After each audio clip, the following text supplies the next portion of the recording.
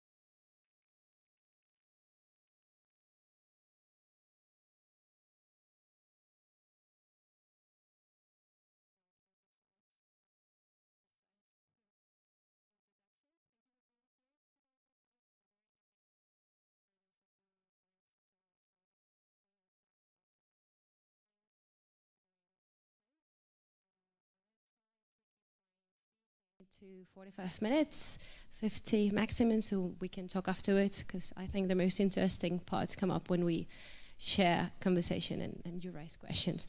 Okay, so my talk, I'm going to be moving around because I prefer to move around.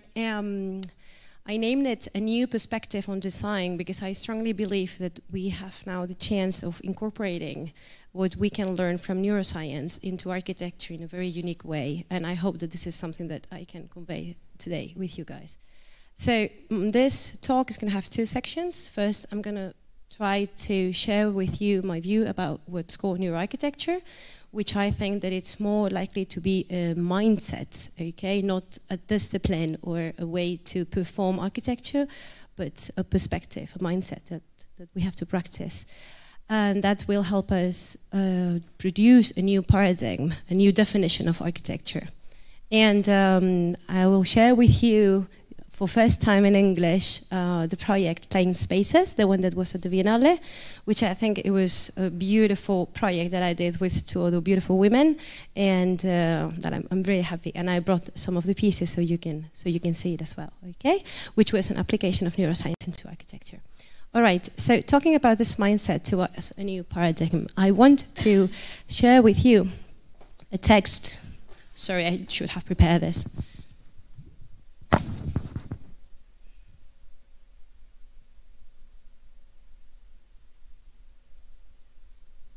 Excuse me, I need both hands.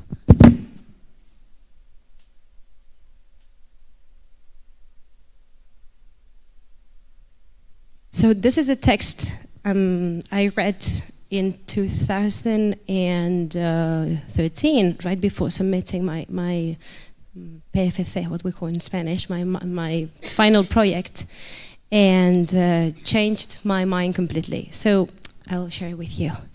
It says, if you enter to the cathedral in Amiens at twilight while an organ is playing and find that your heart skips a beat, it's because your brain, not your heart, has filled you with awe. Cells in your brain are gorging themselves with a sudden flush of blood, raising your temperature, quickening your pulse, and flooding you with memories. Light flooding through stained glass windows is stimulating the V4 area of your visual cortex. Bach's music is vibrating within the cochlea of your inner ear and sending signals to the auditory cortex. The musty smells of centuries past register unconsciously on the olfactory neurons at the bridge of your nose. And it ends up saying, you are experiencing architecture. This was written by John Paul Everhart in 2003 when they co-founded together with Fred Gage the ANFA, the Academy for Neuroscience for Architecture. And when I read it, I was like, this is what architecture is about. It's not about building with materials, but building with stimuli that, you know, talk to our bodies, okay? And then I said, yeah, but why and how? So that's where my trip started. This is actually me at the Salk Institute, because when I read this text, I was living in New York, and I said, I'm going there. I need to experience what they did. And if we were to set up an architectural time when neuroarchitecture actually happened, I would say it's this building. When Jonas Salk, who discovered the polio vaccine, met Louis Kahn, and he said, hey, Louis, I need a building that provides the same atmosphere that I got or I felt when I was in Italy and I discovered the vaccine. And they made it. This is a lovely place to be in, full of researchers who are working in their labs. It's together with close to the sea. And the feelings that you get there help a lot in concentration, okay? So I would say this would be, regarding the state of art, a moment where it was built for the first time, you know, like consciously speaking. If we talk about theory, when neuroscience met architecture, we have to speak about these two people. Fred Gage, here on the right, he was the one who published the paper Neurogenesis in adult human hippocampus. And John Paul Everhart wrote many books and papers. And the thing is that what Fred Rusty Gage studied was that placing mice in enriched environments, which are these ones here, showed us that certain areas of their brain would improve, would get better connections, stronger connections, and they grow actual new neurons, okay? If we compare them to the ones that were living in standard environments. So when John Paul Everhart read this paper, he said, I'm gonna go to your lab, you know, and I wanna see what you've done, and I'm gonna suggest we do this with humans as well. And as I've read, Fred Gage, I think, was a little bit, at the beginning was like, hey, this is really complex because human brain is so different and so more complex than mice brain. But then John Paul Everhart said, but I'm going to write a book and I'm going to explain what can be done and what can we do as architects to improve and to, you know, prove this as well. So he knew that, unfortunately, he died at 2020, but he knew that there was a path, you know, that we may be able to follow. And I know that this is going to be a long journey, but we have to start at some point, okay? So 2 sentences that appear in this book that I really like. Paul said that a whole new way of regarding physics and astronomy changed the meaning of both earth and motion. So why don't we regard architecture from a totally different perspective? Then we will be able to move forward, okay? And then Fred Gage here, he mentioned changes in the environment change the brain and therefore can change our behavior, okay? So it's not because I said it, it's because someone way smarter than I am, which is Fred Gage, is very sure about this, okay? But if we move back, we have, for instance, we have many authors talking about this topic, okay? Not in such a scientific way, but in a more philosophical term. Like, for instance, Junichiro Tanizaki, this amazing Japanese writer for the end of the 18th century, beginning of the 19th century, so I'm talking many, many, many years ago, he shares in his texts this invisible dialogue that we have with our environment and how powerful it is with our senses. I really recommend you read this book. I think it's beautiful. So if we dive into neuroarchitecture today, what kind of things, because you know I talked about the past, but nowadays, since neuroscience has evolved and many technologies are happening to be more accessible to us, we can get to use devices from different companies to study the galvanic skin response, for instance, you know, how the temperature of our skin changes depending on what we're feeling. This happened to us, you know, like you're walking on the streets and then there's a step and you're like, oh, this is the very rapid response of your body is telling you that something shock happened, right? Well, all these things can be measured with different kinds of technology, okay? Like eye tracking, facial emotion recognition, and so on. What I believe is the challenge is developing frameworks that help us understanding and placing this data into something that can be actually useful, okay? Now we're in the era of data, which is okay, we have a lot of data, but what do we do with this data? We need to develop frameworks, taxonomy, take samples, but we have to be aware that we're always going to leave something outside of our box, of the boxes we create, okay? We need to be critical with what we do. But there are other things that we cannot measure. There are many things that can be measured and many things that can't, you know, we cannot extract data, but this doesn't mean that it's not there. It just means that we can't measure it, okay? And it might sound like very simplistic, but talk to people, you know, talk to the client, talk to the users, understand what they need, what they want, and have many conversations, make surveys, many. I mean, this is the best and most valuable source of information. I know it's data as well, but through conversation, we can have an empathic relationship and we can get to know what people need. So this is another way to dive into a neuro way of understanding our relationship with the space. And this is me speaking with the kids that help us develop the project I'm going to share with you today. And there are many models and there are many methodologies from psychology that help you, you know, create this kind of surveys. Because what happens is that in most architectural schools, we study, well, you probably know this book, because it's a wonderful tool, but this treats humans as if they were objects. And we're not only, you know, things that move, and no, we're complex creatures And actually we develop and we learn through interaction. So interaction with the space and with the people who live in the space is key. And I always say that the difference between a sculpture and a house is that you cannot and you should not interact with the sculpture. As soon as you interact with it, modify it, then it becomes architecture. This is my personal perspective, of course.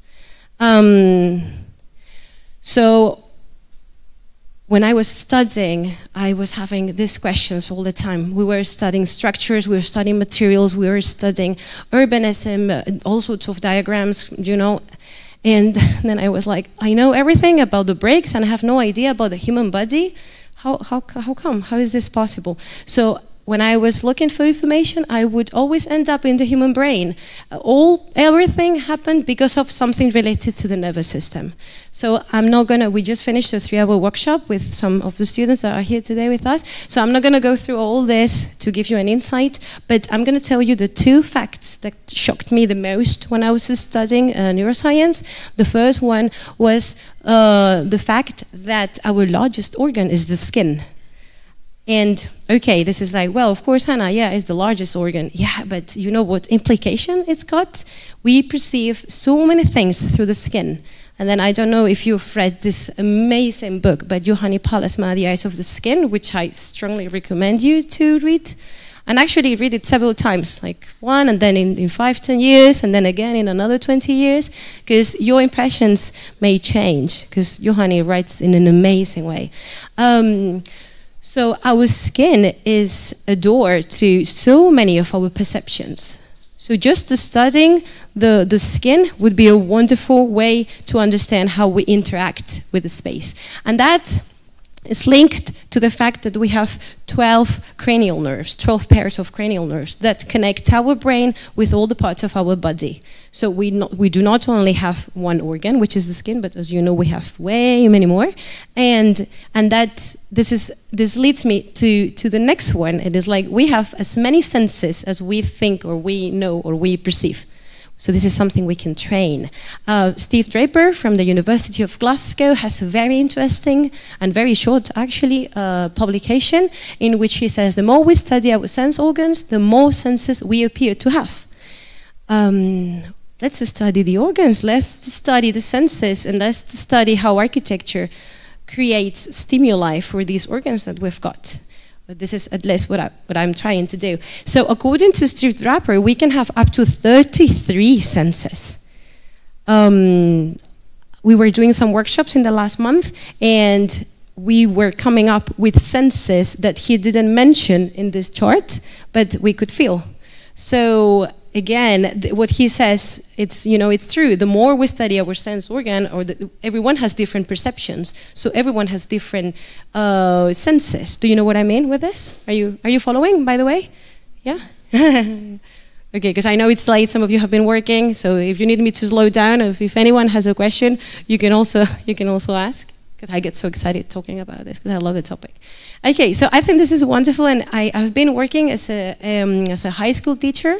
I was teaching in English. Yeah, I was teaching English, but I was teaching in English because very often we were doing exercises to train. For instance, we were doing meditation exercises and emotion recognition exercises, sensing as well, different senses, because I think it's very healthy for them to get to know their body, to the students. And the lessons, the classrooms or the group of students in which I did this kind of exercises used to improve much better in their exams, and they were really good, really, really good. So I think knowing our body from the insides make us better persons and better designers, because we develop our empathy with others a bit better. So according to my research, according to what I've been doing, this is the last version of the diagram that I have done that I have published in the Manifesto towards Neuroarchitecture, in which I've realized, and this may seem easy now that I can see with some perspective, but this was really complex for me to come to this. So I realized that architecture is actually building stimuli, and the stimuli that I built when I design spaces have an impact on our organs directly. And then this impact on our organs has a conversation or an invisible pathway inside of our body using the nervous system. And it's the brain and our body that moves and, you know, flows all this information, and then we interact with outside, with the outer space, and then the interaction we do has again an impact on ourselves. So this cycle is what life is about, you know. This is what architecture is about, because if you design a space and nobody interacts with it, if there is no life, then I don't believe this is architecture, right? In my perspective, and part of what I usually teach is how along our lives, since we are born, and as we grow, our nervous system changes. So our needs, our body needs change as well. So for instance, babies, all the world happens around their mouth and nose. That's the nuclei of their perception. So they smell, they taste, and they recognize people, or basically the mother, through the smell and through the sense of taste. And we were just talking about this, that this is the reason why kids lick things, you know, because they need to they need to understand the qualities of the materials through their tongue. And as we grow, our needs change. And my most favorite human situation, I always name it, I always mention, is when we are teenagers. Because when we are teenagers, we perfectly know how to use our body, we know how to interact, you know, we've been for 10, 15 years in the world, so we don't, the needs we have are not related to our body, but related to our mind. Teenagers are in search for their identity. So the space has to respond to this need. And this is very complex, but that's what I like it, I think. Because, you know, teenagers, they're developing the frontal cortex, like this part of the brain that has to do with abstract thinking, with the impact that our actions have, with making decisions, doing things wrong, making mistakes, all these things, right? So they have to take risks, for instance. They usually lie sometimes because they have to learn. It's a matter of behavior. So it's really intense. And actually they do suffer very often, so I think they need our support. And well, I could talk about all of them, but since these two, the babies and the teenagers, were my favorites, so, but if anyone has specific questions, we can talk about them afterwards. And I don't know everything about, you know, about every stage, but I think this was useful for me when I had to design a space, try to say, okay, so who's going to be the user? All right, someone with dementia, all right, so I'll have to see how the nervous system of this person works, and then let's see what needs, space-wise, is this person going to have. But if we talk about neuroarchitecture, architecture designed to interact with our nervous system, this is not something new. So I'm going to give you a set of examples that I've seen or I've used or I found interesting. Like, for instance, this work done by Borromini. Okay, you would say, well, neuroarchitecture, why? Oh, he plays with perception in such an amazing way. Did you know this gallery? Anybody? The gallery, the Palacio Spada, it's in Roma. It's a false perspective. If you say this here, you think it's like really far away, but it's actually really short. Is it? And Borromini was a master. Geometry-wise, the theaters that he was doing, so he was lying. He was using perception and he was using geometry to trick what you feel, you know? So imagine you want to create a really long hallway for whatever reason, but you don't have enough space. Well, just, you know, use geometry. This is a cross-section of this gallery. You see, he changed, but he didn't only change this and this, but he also changed, we cannot see it, but, you know, all these parts. They seem to have the same length, but they don't. Look at that. This is wonderful. So he was tricking us. He tricks the user. I talked about Salk Institute in San Diego, in La Jolla, and what I like about this building, and what I like, because I don't know if has anyone been here? Have you visited? Miguel, you've been there? Yeah, Robert? When you're in when you're in there, you can tell who is an architect, because architects, they always go and they say, wow. They touch always touching the cookie. Look at this, oh, amazing. You know, because we're a little bit like kids, you know. Kids would lick it, and we with our hands have to feel. We know it's concrete, yeah, but we have to feel it. And very often we say, oh, it's cold, yeah, because let's go there because the sun is hitting, and this one is hot, okay. So not only for the scientists that work here, but also for the visitors, it's really like sexy, like sensory speaking. Then I'm going to talk very briefly about this.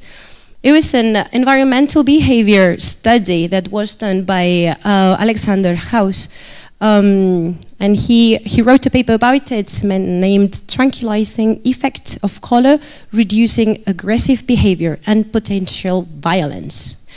And Alexander, what he did was that he placed some people. Well, he was bringing people into his what is it called? Like into the room, like well, in his office, and he would show to these people either a blue cardboard or a pink cardboard, and then he would do a strength test. And well, out of all the experiments he did, almost, I think it was like 90% of the people would perform weaker in the strength test after having looked at a pink cardboard. And this was quite shocking, so like himself couldn't believe it. So what he did is that he talked to the owners of a prison, and they painted the whole thing pink. And there was a decrease of violent behavior for the amount of time that it was painted. And this Adam Aldert tells about this research in this book and about many other things. So I didn't spoil it much. It was only 7-8 pages. And then funny story was that afterwards, like he was giving many talks in the States for a few years. And what they did, they were painting the football lockers of the guest team players in pink. So they would go to the field a little bit weaker. And then there was, you know, committee, and they said, okay, lockers must have the same outcome, you know, same outline, same colors, same lockers, same furniture, same everything, because this is unfair, you know. But it was shocking to me that this hasn't moved forward. So this happened, there was this research, and it stayed. And I think this is sad, because research has to open doors. You know, we have to continue, we have to move on, we have to use this as an inspiration to move forward. Other people that have worked with how the environment has an impact on the body is Philip Raum and the people in his studio. He is from Austria, if I'm not wrong, and I always talk about him in my talks. I would really like to speak with him. They just published this book in Spanish. Oh, it's beautiful. Like he's sharing personal experiences in which he felt that the body was very linked to the experience he was having. And he has designed structures to provide specific atmospheres that link with our emotions or with our feelings, our sensation of the space. So in this example, in the Jade Epoch Park in Taiwan, maybe you don't see this beautiful or aesthetically, you know, arousing, but it would be interesting to see. It's built, it's not theoretical. It would be interesting to see how you feel according to different humidities, temperature, you know, situation of shade and sun, and so on. If we talk about neuroarchitecture or architecture design driven by how or what people do inside, I think Parra and Müller are a must in here. They have designed the so-called paletorios humanizados, which is humanized delivery rooms, and they have taken into account how labor happens and what's the labor like. What is the laboring mother seeing and perceiving and hearing to, so the labor can happen, you know, in the most satisfying way. And I mean, I think this is fundamental. This is what architecture is about, you know, wearing the user's shoes and feeling in their shoes what they feel like and helping them. And the best way to do it is having experienced this beforehand. So they're Para and Muller, they're both mothers, and they have both gone through different kinds of deliveries. And I think this is key in order to do a successful design. If you cannot do that, talk to the user. I go back to the interview, you know, maybe you cannot experience exactly what this person is feeling, but then, you know, use the conversation and the empathy to deal with that. If we talk about neuroarchitecture, I think we have to talk about kids' shelters, you know?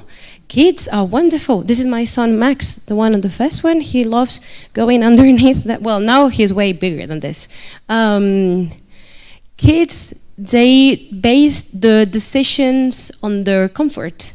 They're not biased. Their frontal cortex is not developed yet, so they don't make decisions according to what other people think or according to what's good or bad. They make decisions according to what their body needs. There is no inhibitory, you know? So they're wonderful, you know, like dogs, for instance. Where do they lie down in a house? In the place they're most comfortable. So this is so basic. I mean, we don't really need research to support these ideas. We just need to pay close attention, or at least that's what I think. And to close up with this, animals. I just mentioned dogs. This is another book by Juhani Palasmaa, which is called Animal Architecture. Okay.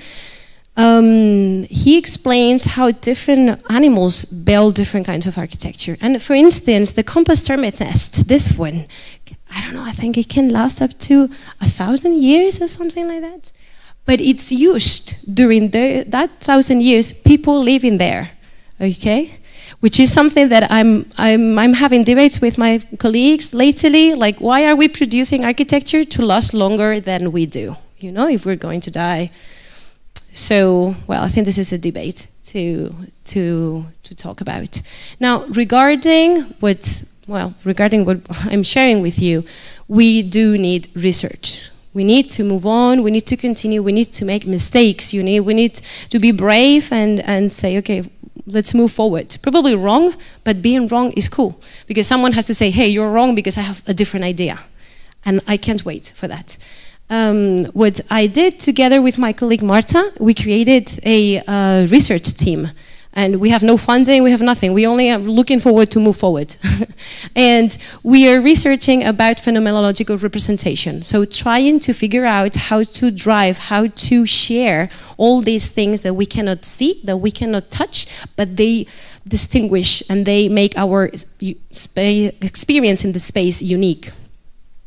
To continue with the research, we need hypotheses. And today I'm going to share something really special with you, which are some of the hypotheses that John Paul Eberhard wrote in his book. Because as I said before, he left a path drawn for us to walk through, and we have to use this information. This is what research is for, you know, opening doors and drawing paths. So I chose 5 different hypotheses. The first one, and well, remember, hypothesis here, it's not proved. So it's a sentence that he thinks it's true, okay, but we need to prove it. For instance, neuroscience and design of educational places. He said, a child provided with a space that is appropriately scaled to his or her size will have an adjusted sense of time and space that leads to reduced stress, greater feelings of security, and increased competence. So, autonomy. A kid that dwells in space designed at his or her scale is helping them learning and being autonomous, you know, like wearing shoes that you can put on your own, that you do not need help with. If you were to design schools, use this. It's key. I mean, schools for kids. Regarding vision and light in architecture settings, oh, this is Hotel del Aire de Bárdenas here in Spain. I forgot to write down. It's a beautiful place as well. He said, the visual system's attention span, especially the visual field in the peripheral area, is restricted by the size of a window's opening. Okay, now we have a problem because vision is so trendy. We only talk about, and everything is related to vision, to image. But actually, our vision is not, I mean, we can only see accurately in a very small part of our visual field. The rest is black and white. I always say, like, I do sometimes this exercise. So right now, my hand, this hand, I can see it with my peripheral vision, and it's black and white. It's not in color. Like, color starts somewhere here. Yeah. So you can do that. So if we take this into account, we don't need to do like large vision spaces, you know, we have to use all those senses as well. Why don't we use smell? Why don't we use sound? Why don't we use textures? What's going on with balance, with memories? I mean, there are many more things than vision, but I think we have to wait until Instagram goes down or something, because everything has to be photogenic, you know, but it's okay. Regarding memorial sacred places in memory, he said, the perceptual awareness of a small space, like the narthex, you know, like the entrance, you're compressed, as recorded in the frontal cortex, is stimulated by moving into a suddenly much larger space, the nave. This simulation produces a sense of expansion, okay? So we feel the compression, and then we feel, and people usually get quiet, you know? They usually speak, and then, so if you want people to be quiet when they enter somewhere, change the height of the ceiling. I mean, this is interesting, but when you visit places, you know, just observe, because, you know, observing is really interesting, and you learn a lot. Now, regarding places and spaces and the design of facility for the aging, which I think is a wonderful topic. And this is amazing. It says, family dining style, small groups that serve themselves from prepared dishes, promote socialization and better eating habits, and lead to better health. This goes together with another hypothesis regarding lighting. So if people see better, you know, especially grown-ups or elderly people, if they are like exposed to better lighting, they recognize faces better, and they tend to socialize better, and they go to the dining halls more often, and they socialize, and this has an impact on the health. So it's, I mean, when we talk about neuroarchitecture, it's not about one single thing, but it's a compound, because the sum of the different perceptions is more than the perceptions individually. Like, if you want to listen to Mozart, some sort of piece, listening to the instruments individually makes no sense. Whereas if you listen to the whole harmony, you know, it gives you the feeling, the emotion. So that's, the architecture is about that. So about all the different things that happen when action, you know, continues. And I believe this is the last one. Systems, neuroscience, and building systems apply to workplace design. I apply this hypothesis also in schools or universities, because they're, you know, you're actually thinking and working, you're using your brains, so they can work in both directions. And he said, sensory-rich environments stimulate memory and learning. I have chosen the images of the mice again on purpose, because I think we're on a step that we still need to define what sensory-rich environments mean in architecture. We are now in a moment in which we're experiencing a hyper-stimulation. There are so many different stimuli everywhere. There's LED screens, audios, different colors, different textures, different people speaking, this, that, and I mean, this is somehow destroying our ability of concentration.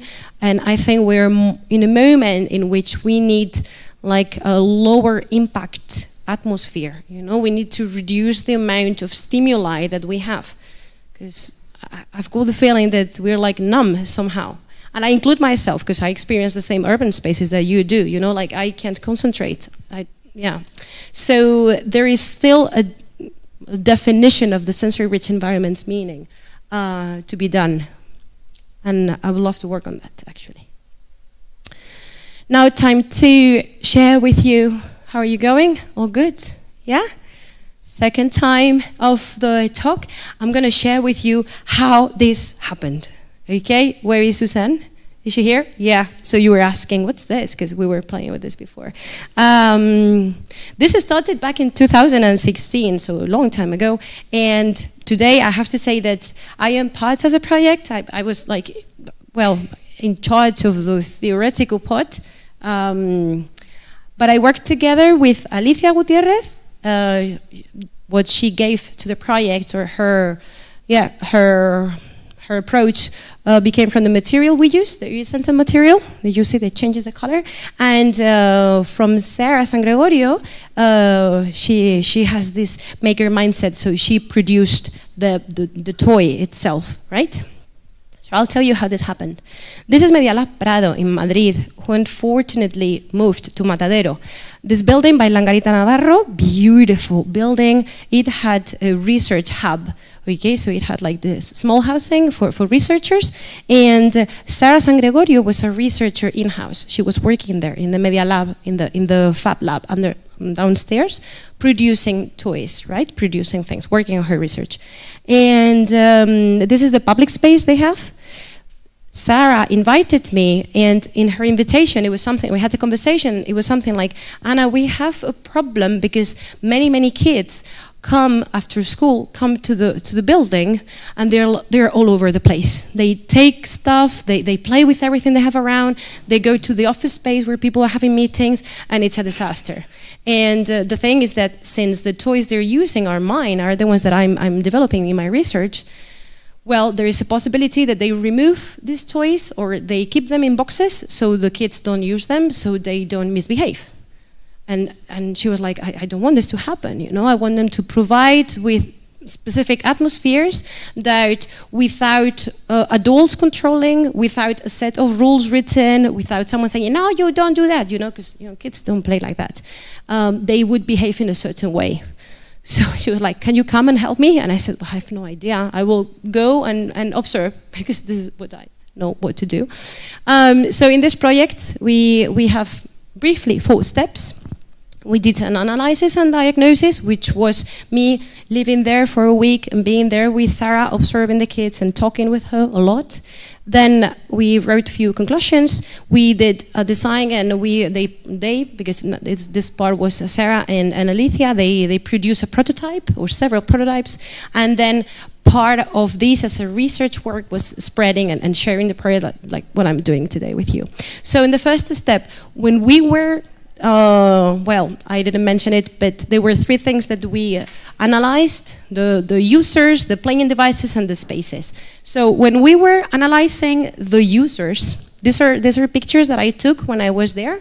I was recording them, and I was observing the way they would move without any, I mean, in the atmosphere that they were every day. We didn't make any changes, you know.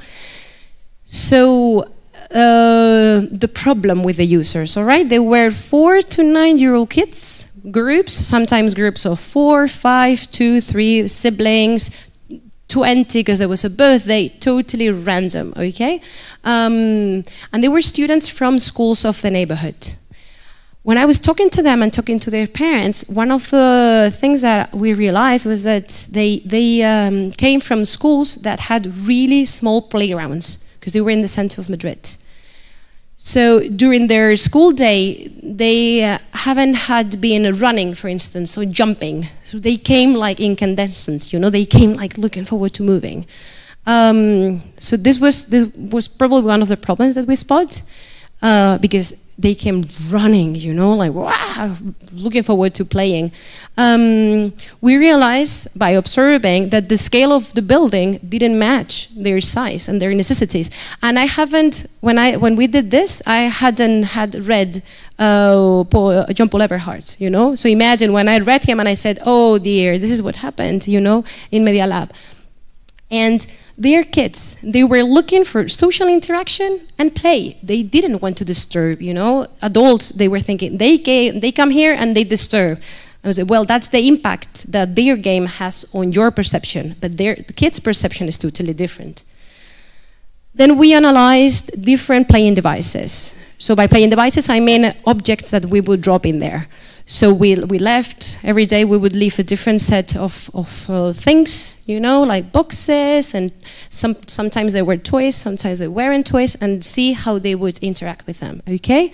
So we saw that very often they had way too many things, that many of these things were hard to play with, you know, because they were heavy, they were uncomfortable, they would get hurt sometimes.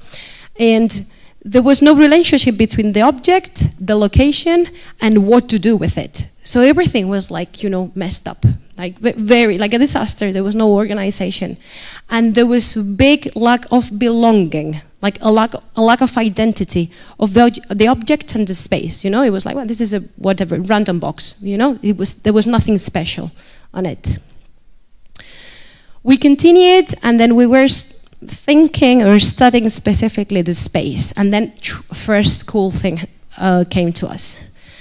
So we saw that the open space, they were shouting, they were running, they were jumping, but then when the space was smaller, or there was less light or less sound, they would become calmer. So what? So I remember I told Sarah, I think there is a relationship of what they do and where they do it. And now you would think, well, of course, obviously, Anna, they're not going to jump in a small space because they basically can't.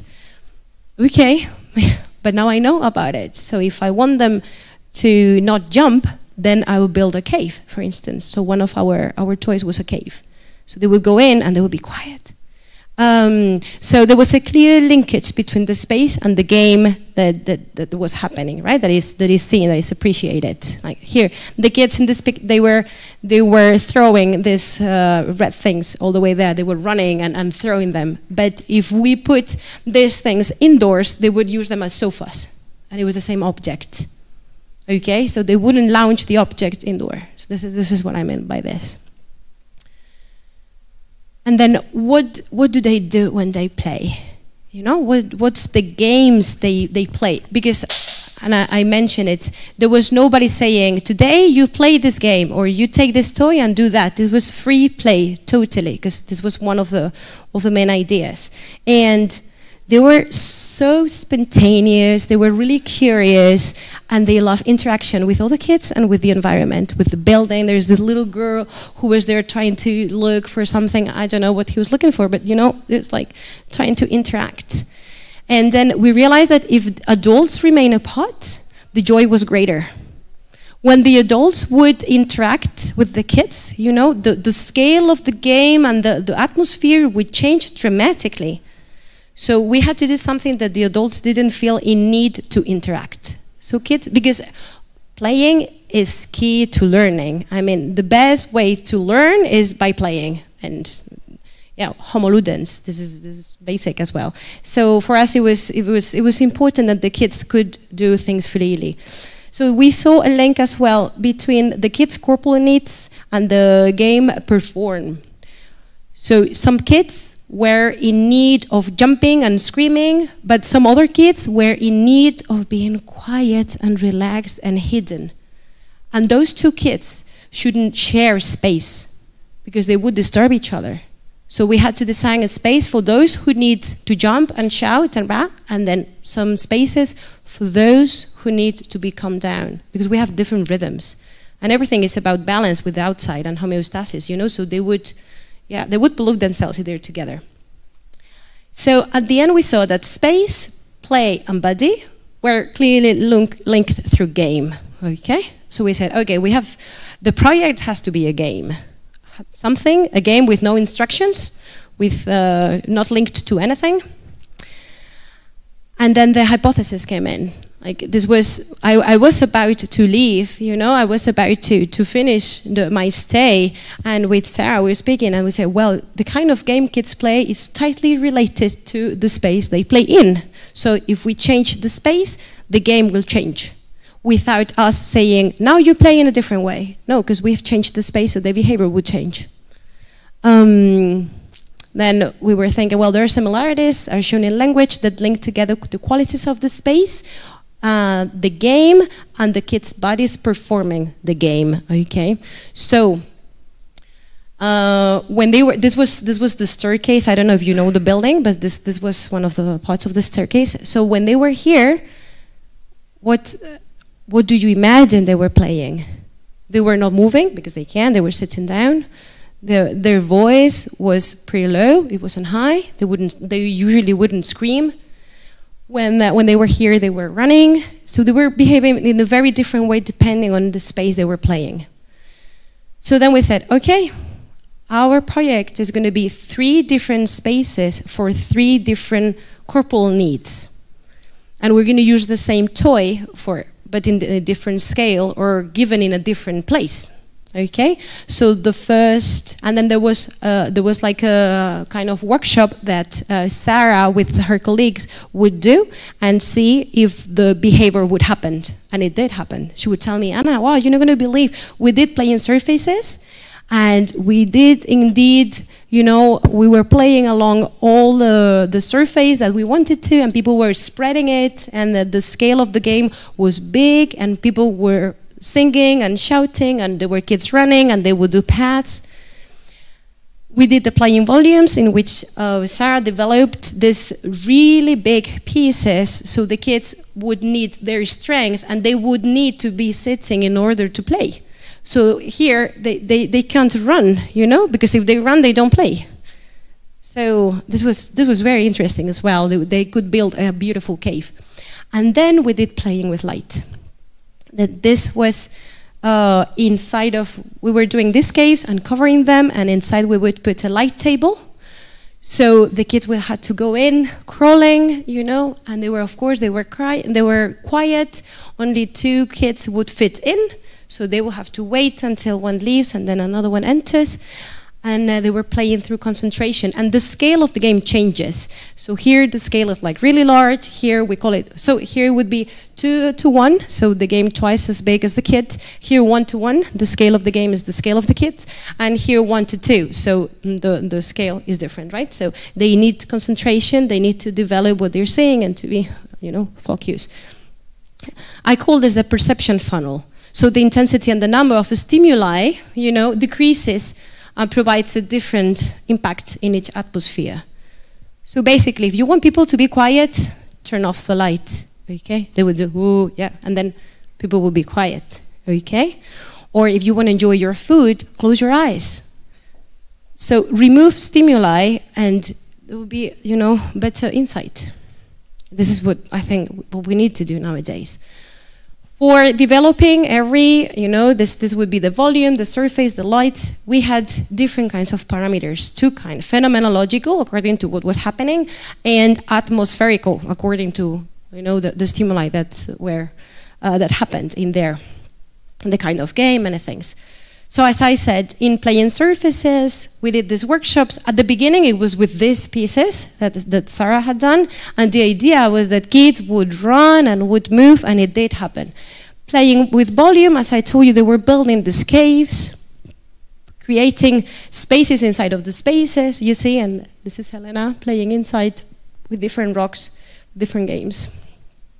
And playing with the light, this was the project that was in the Biennale in Venice, was the one that was done with these beautiful pieces, that now we cannot see it, but with natural light, well, you may see it. Well, if someone wants to see it afterwards, yeah, I think it changes. So kids, and when you're outside, you can see the reflection, and the shade has different colors. It's so cool. And not only for kids, but also for adults, you know? So you have a time in which you enjoy yourself and try to create different shapes. And so you're training your concentration. We need a lot this, I think, nowadays. Silence, you know? And the best part of this research is that, as I told you, it started in 2016 and it continues still nowadays, because Sarah nowadays is still doing loads of workshops with the, you know, things that have evolved from this. This has transformed. As I showed you, this, you know, these workshops are not done in the exact same way, but the pieces have changed, and this is moving. And I am not linked with this research at the moment, like technically linked, but it's really nice to see that now they have even created a store in which they're selling these products. So I think that, you know, this is what research is about. So you try to solve a problem, you're successful with it, and yeah, and you continue, and then more things happen. So we're about to finish now regarding spreading it, or spreading the word. Playing Spaces, this project that I've been telling you about, is a living project. And despite being born as an architectural idea, because the idea, well, I didn't mention, we did these 3 different atmospheres in the Media Lab Prado. So when the kids would come, they would either go to the corridor and jump and draw on the floor and do all these crazy things, and when they were inside of the building, they would go inside of the cave and be quiet, which was the key, you know, shouting there in that place and being quiet inside of the building, and that was happening. So that was really cool. And the positive thing is that it was merging transversal disciplines, so it goes across disciplines, because human beings were not only in architecture or neuroscience or psychology, but merging pedagogy, design, engineering is what made this project possible, and I think architecture should be about this. So neuroarchitecture is the one that grows and develops together with the human beings. So, and this is a sample of what can be done if we listen carefully to the user's needs and work harmoniously with other professionals. So when people ask me, well, is there neuroarchitecture, is it a thing or it isn't? I say, well, maybe it has to be a thing nowadays because we're no longer doing this. So if we need a term to go back to building for the people, then let's name it. You know, let's use the name. But I mean, architecture, I think it should be this. I really think, yeah. And this is everything from me now. Thank you.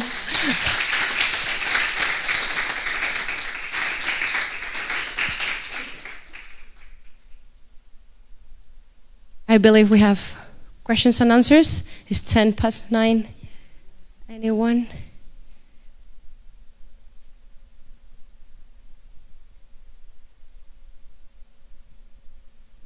Yeah. Can you answer? Yes. Perfect. Hello. Yeah. What's your name? Sorry. Carla. Carla. Hello, Carla. Hi. I want to ask what was the material of the last prototype of the game, and what you think it will happen if the material will be like different, that will be like influence the behavior of the childs maybe. Okay. This is metacrilato con un baño iridescente. Sorry, I don't know this in English. Iridescent material.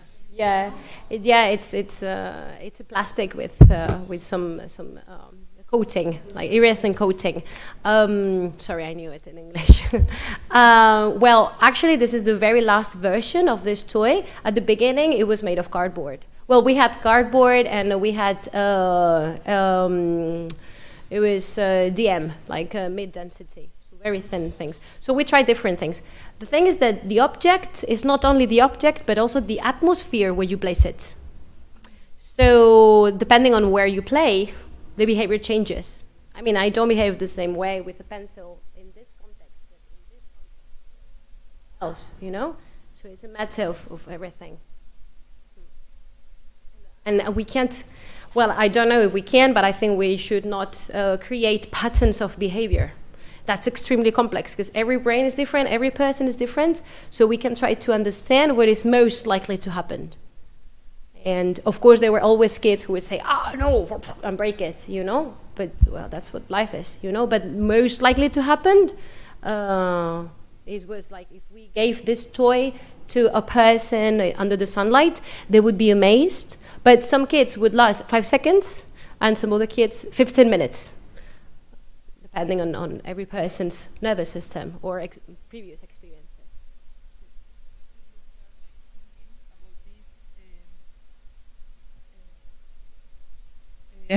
You start thinking about this, maybe in Spanish better? Yeah, of course, I can translate.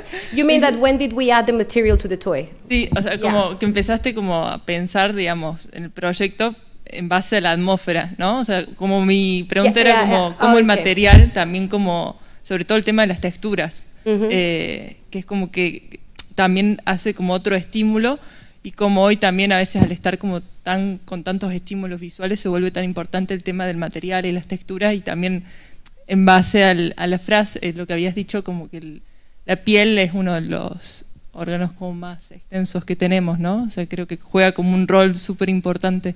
Y me interesaba sobre todo el tema del, claro, neuroarquitectura, también el tema del material, lo mucho que a lo mejor puede como influenciar. Here, the thing is that what I was in, because we were 3 of us working, right? So I would say, okay, the sensory parameters have, I mean, the feeling has to be this. Sarah, what do you have? This toy. Okay, so what can we do? Well, let's try to change the scale or do that. I mean, we couldn't do anything we wanted. You know, we're very restricted. Very restricted. It had to be something that Sarah could produce. And then the material came when Sarah met Alicia, and she told me, I've met this girl and she works with this amazing material. You're gonna freak out. When I saw it, I was like, oh, let's do the pieces with that, you know? So it's not, I mean, it's difficult to take decisions, like precise decision. It's more like a try and fail, you know? And what do we have? Okay, let's try with that. Because when you have limits, it's best things come up, I think. I have a question. Yeah. Do you think that also the round is a friendly morphological image?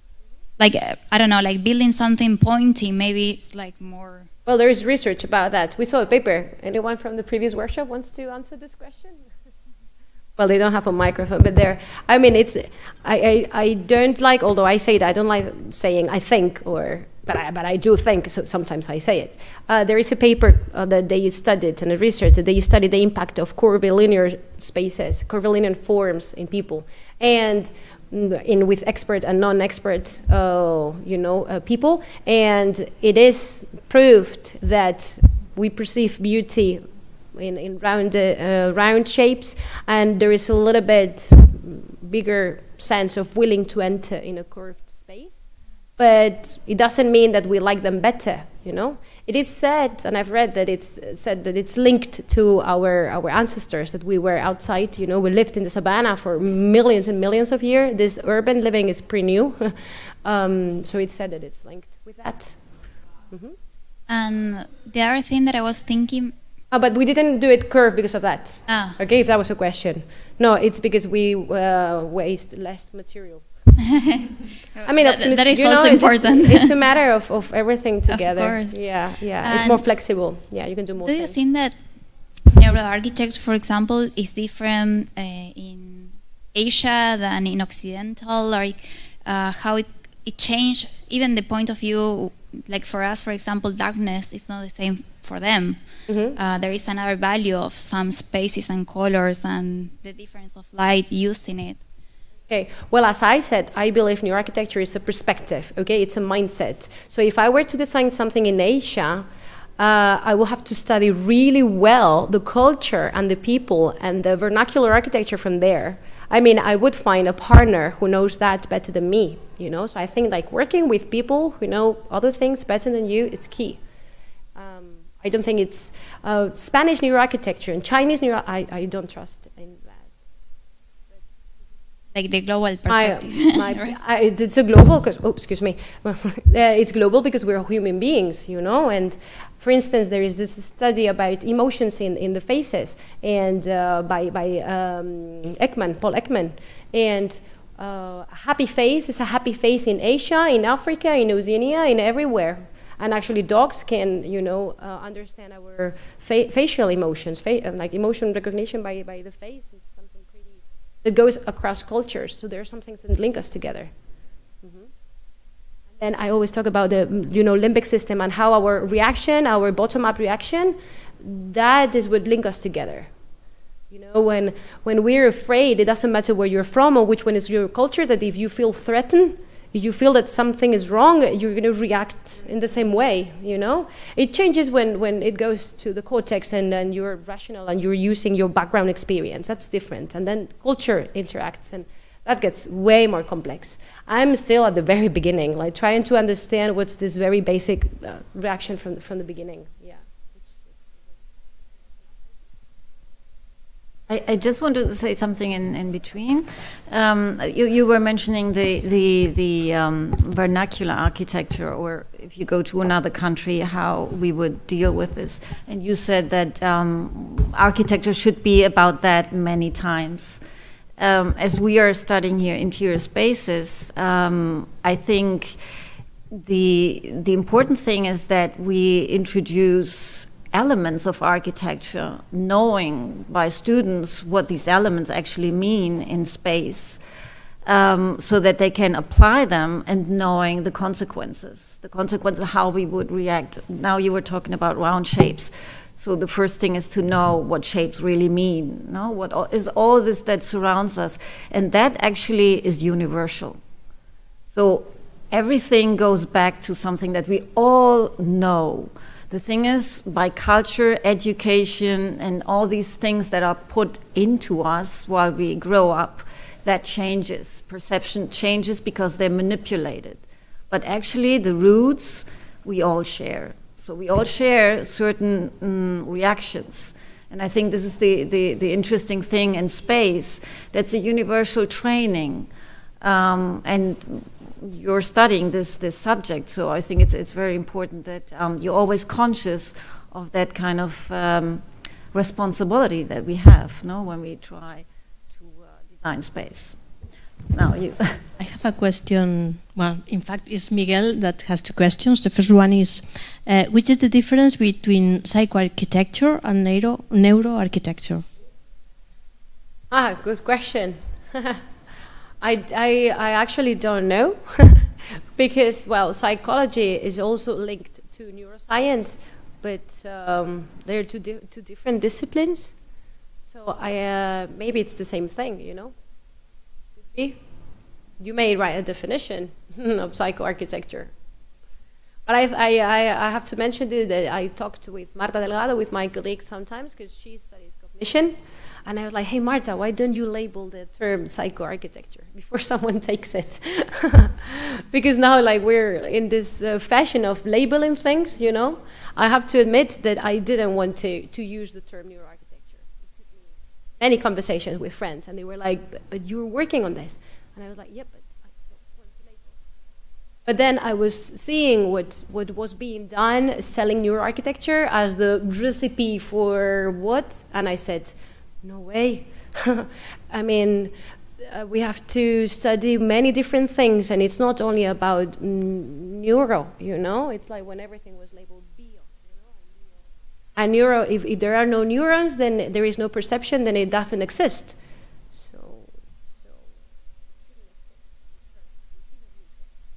But we somehow, as I explained it, we need it, because nowadays architecture has moved a bit in a direction that forgot about human beings. So psychoarchitecture, neuroarchitecture, we can use both. The second one, I think there is a sentence, let me say. Brain relates not only to architecture, but also with other brains. Mm-hmm. This reinforces the idea of social and globalization. Yeah, because we don't only interact. Robert's research is about dynamic brains and how the brain not only interacts with the built space, but with other brains. Mm-hmm. Yeah. The play you develop is una muestra. A sample, yeah. A sample of this, yeah. Mm-hmm. Mm-hmm. Thank you. Thank you, Robert.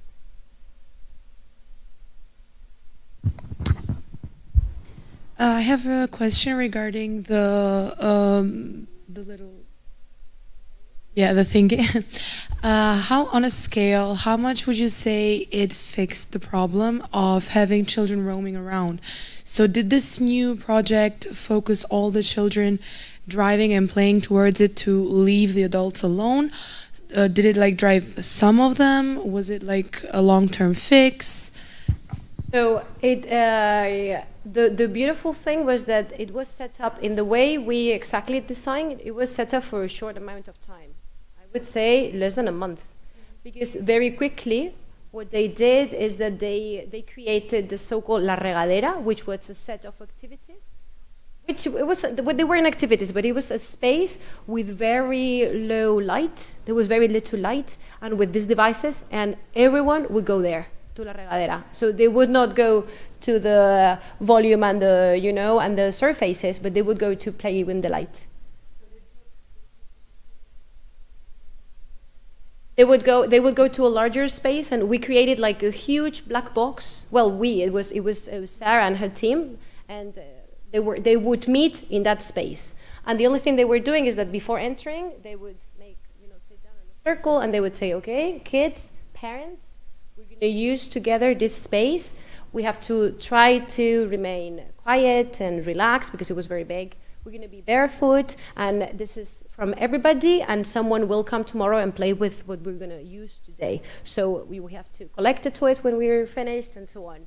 And I went there a couple places with kids, and it worked really good. There were no instructions. And what this evolved, and Sarah was inviting different artists to put their constructions and their toys and their things and in that space, and the only limit was that it had to be pretty dark in the room.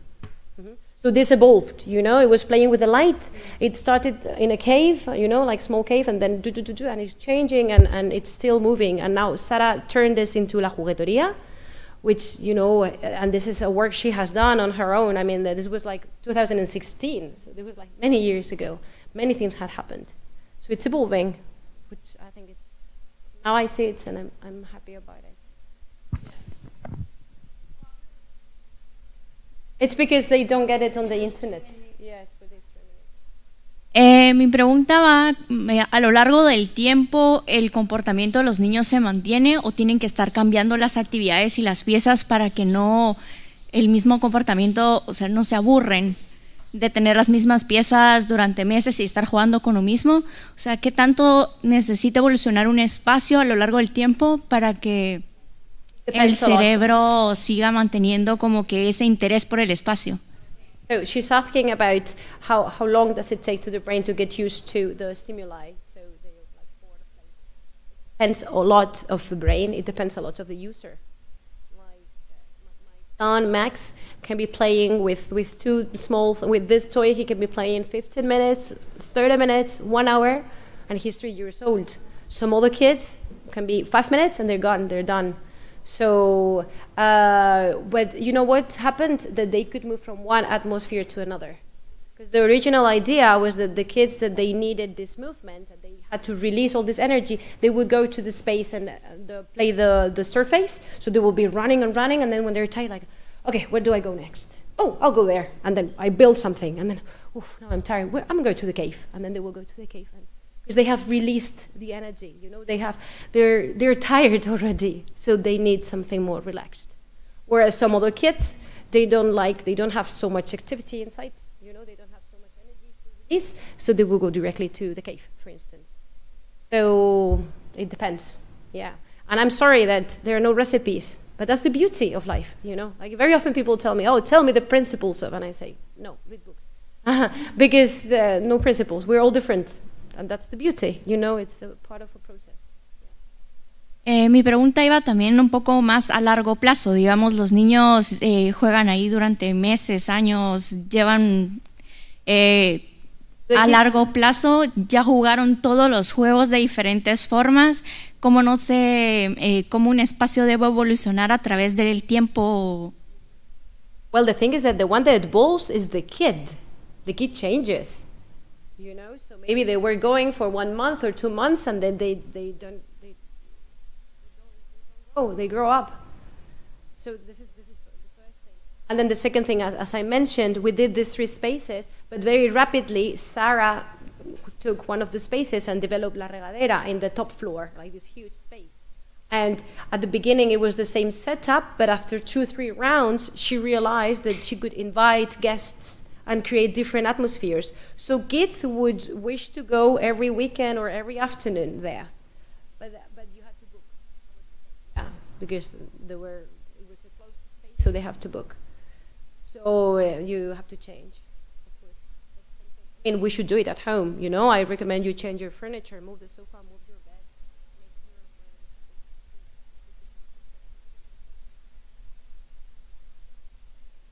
How? Any other question? It's 9:30, by the way. Just one thing. You talked about the senses. 34 senses or something you discovered. Like I know that there was the classic Aristotelian 5 senses that everyone knows, and most probably we have much more. But I think it's very interesting that you mentioned that, no, that we could experience actually our different senses, and most probably everyone has its own. What was this based on? What kind of senses do you mention there? Well, here, and I've also, this is very linked, or I think at least I linked it, or I've read it linked with, for instance, practice as meditation. Like when you practice meditation and self-awareness, you can be aware of your blood pressure, because you can feel your heartbeat. You can feel your skin in a different way. Or because we've got interoception, which is the feeling that we have of our inner body. We can feel the strength, or we can feel the pressure of our muscles or of our joints, okay? If you concentrate, we should be able, this is something we can train, but you can sometimes, well, you can feel your stomach, or your heart, or your lungs, and in this board, in this table that he wrote, I think there was something like the pH of the liquid inside of the brain. You know, like how do you perceive that, you know? But well, this is a sample. This is what he wrote with his team. I cannot perceive that, but maybe there is someone who has, like, I don't know, certain ability, so he can perceive it. But I've done meditation, and I can, if I'm concentrated, I can feel my heartbeat, and I can feel my blood pressure. A different thing is to say or to name or to label what's my blood pressure. But if I train it, I can get aware. I can be aware of it, and then I can understand it. You have the phone that gives us every data. That's terrible. Totally contradictory. Well, yeah, that with the senses, I think is interesting to experiment. To experiment especially, and go deeper into what we could know about ourselves. From the physical space, moving to some space that we can discover. Yeah, it's what we do in the research team, and one of the activities we're willing to do at schools as well is trying to, for instance, do metaphors between the flavors, like the amount of flavors and textures and sounds that we experience when we eat, and the space we dwell in. So try to define a space with the same amount of adjectives that you can use to describe, something that you're eating. Like people that they do like wine tasting or olive oil tasting, they can describe in such a precise way the scent and the smell and the texture and so why don't we try to do this with space, for instance? There's a restaurant in Berlin, maybe in Barcelona it also exists, where you eat in complete darkness. Do you know? Maybe it exists here. I don't know. There was one here in Barcelona, but it closed. And now they've opened one in Madrid. We do it in the workshops, like Ana Garcia, who left. We did it in the workshop, and it was interesting. It heightens the you know what? Everyone was so quiet, of course, because they didn't see each other. So they were quiet. Therefore, they were enjoying the food much better. You enjoy the food, and all the other senses are heightened. They're heightened. This is an experience, for example. Oh, there's many things, I guess. Yeah, this forever thing. Any other questions? Anyone want to? Yeah. Don't you think that it's also very important to build these kind of spaces for adults? Totally, for everybody. Yeah, especially adults. Especially adults. Unlearned for many things. You were saying this thing of kids jumping, right, from one thing to other, and I start thinking about adults, that sometimes we have this kind of multitasking life of being like actually jumping from topics or tasks or responsibilities. And I think that also sometimes parents takes the game of the kids to calm down or to connect to that moment if they allow themselves. But how beautiful can be to this kind of playground add some section to also introduce adults to become a little bit more kids sometimes and to start like connecting with their intuition and their perceptions in a different way. Yeah, well, there are two things that happen here. Is that adults, since we have more experience in the world, we're biased. Totally biased, but what has happened before, and we judge. Even if we don't want to, we judge everything. And that's pretty unfortunate. This is something we have to get rid of. Because kids, since they don't have previous experience, they don't judge. Everything is fine and good and amazing. So this is a big difference. And they have imagination as well, because they have myelin in their neurons. They have a lot of myelin. And their imagination is so vivid and so true and so cool, you know, that they play with it. We don't have that, unfortunately. So trying to, you know, like when I did this classification of all these different people, I think we're like different animals, you know, like comparing birds to monkeys to elephants. Our genes are really similar, you know, but the nervous system is so different and our maturity is so different that we're like different species. And then you talked about multitasking. Well, multitasking doesn't exist. We have so-called divided attention. I mean, there is no way you do two things at the same time. You do one thing and then the other, and then one thing and then the other, and then one thing and the other, and then you don't do any of them. So it's, I think, like now Nazaret Castellanos, I really recommend you read her.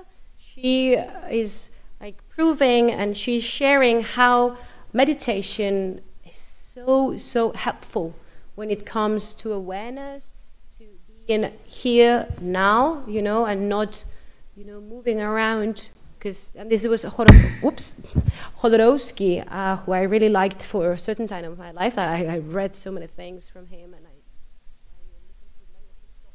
Jodorowsky said that when we are shopping, we're thinking about where we're going to cook. When we're cooking, we're thinking how we're going to tidy up the kitchen. When we're tidying up the kitchen, we're thinking that we're going to be late. When we're being late, we're thinking, what are we going to order for dinner? And then we're all the time ahead. And then when are you, if you're cooking, okay? And you'll finish on time and everything will be fine, but do what you're doing. And Japanese are very good for that. Junichiro Tanizaki is like, enjoy your bowl of rice in a black, beautiful bowl and see the shine of the white rice in it, you know, and enjoy the taste and the smell. So, this more than ever. Because it makes no sense to me living somewhere that is not existing, you know. I can be thinking right now what I'm going to have later for dinner with my friends, but then I wouldn't be sharing my inner self with you, and you wouldn't be enjoying this.